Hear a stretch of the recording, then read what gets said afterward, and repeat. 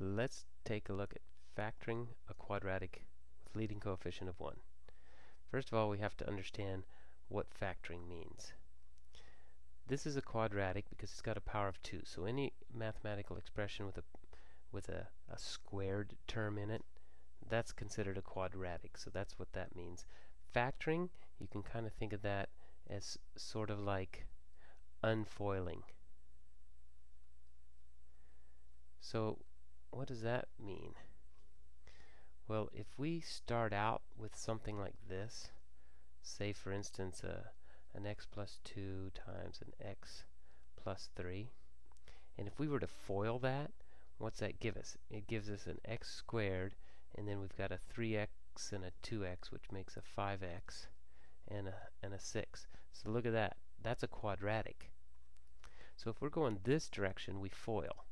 But if we're going to start with a quadratic and move backwards, that's called factoring. So it's kind of like unfoiling.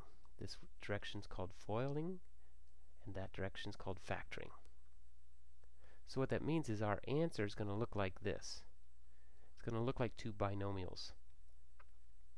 And we know that the first term, the first position in each of those, has to equal the w squared.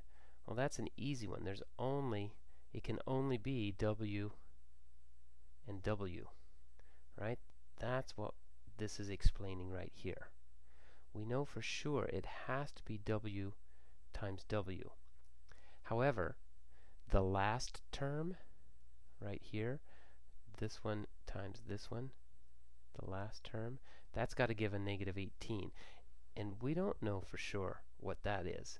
It could be 1 and 18, or 2 and 9, 3 and 6. Lots of different variations. And we've also got to keep track of the sign. So if we use this pattern right here and we say, all right, our factored term has to look like this, then we can use a little t-chart to figure out what m and n we need to plug in there to get our correct answer. So in other words, what we're doing here is we're looking at what factors of 18, m times n, has to give negative 18, and then they add up, because if we look at our outer and our inner, so our outer and our inner will always be like terms, and they're always going to combine, either adding or subtracting. That's where this comes from.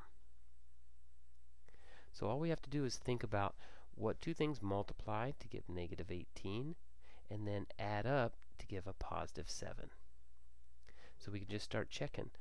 Okay, we know that 1 and negative 18 makes negative 18 when we multiply, but when we add them, we get a negative 17. That doesn't fit, because we're looking for a positive 7. If we switch those signs, we get a positive 17, and that one doesn't work. What else could we try? 2 and negative 9.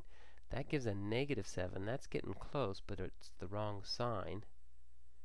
If we switch them and say negative 2 and 9, that makes negative 18 when we multiply, and when we add them, we get a positive 7, and what do you know? Bingo. There's our answer.